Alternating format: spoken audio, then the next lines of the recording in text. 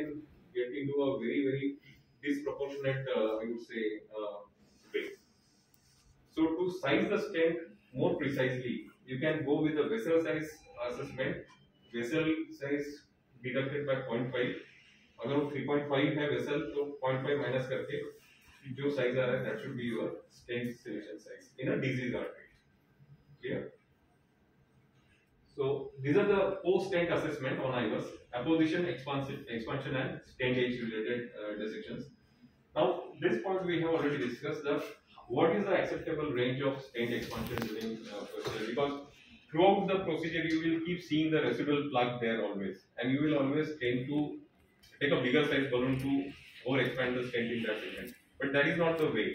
There will be a residual plaque. You have to assess the MLD at the tightest segment. If you are achieving the 90% of your distal referral, then that is good enough to leave that residual plaque. As long as your stent is well apposed, there is no other complications like tissue prolapse or age-related dissections, you can leave that residual plaque as long as your MLD is 90% of your distal referral. Okay, this is what we have just seen, area stenosis. Okay. Now quickly, okay.